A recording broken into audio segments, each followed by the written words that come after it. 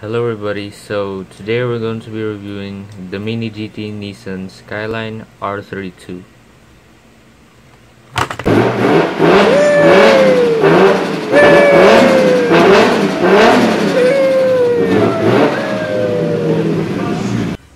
This is a 1/64 scale model diecast, and unlike these ones over here,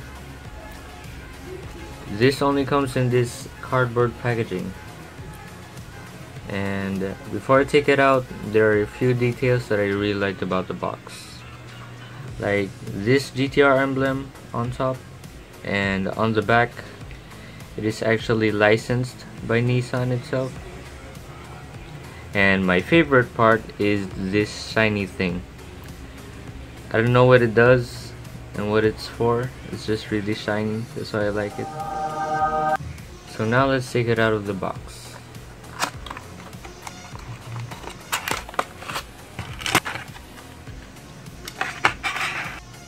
Here it is taken out of the packaging.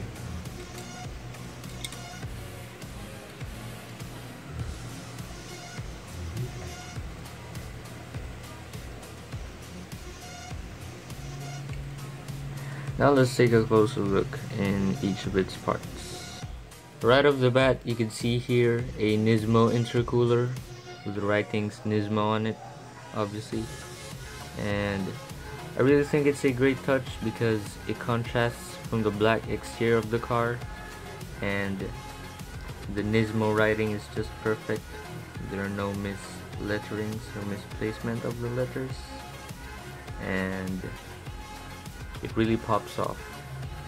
Now the headlights, in my opinion, is a bit too oversized compared to the real car, but that's only my opinion. You don't have to agree with it. The hood has a carbon fiber finish, and in the middle you can see this little skyline emblem.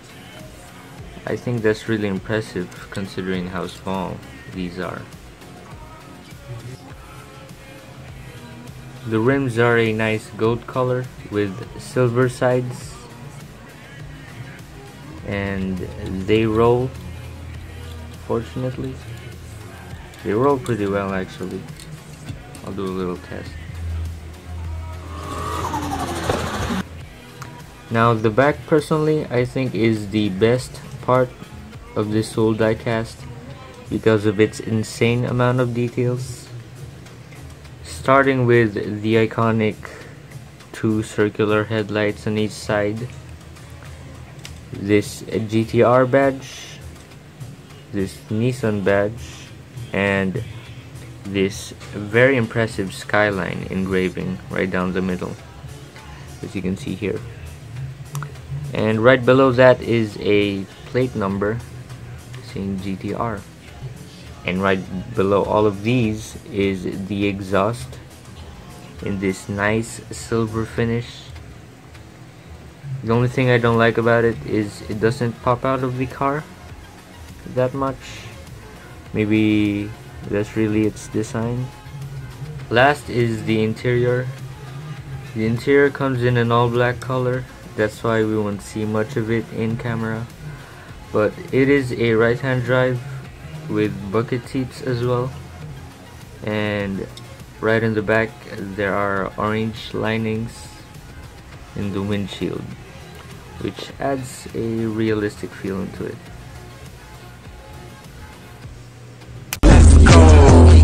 Oops, wrong way.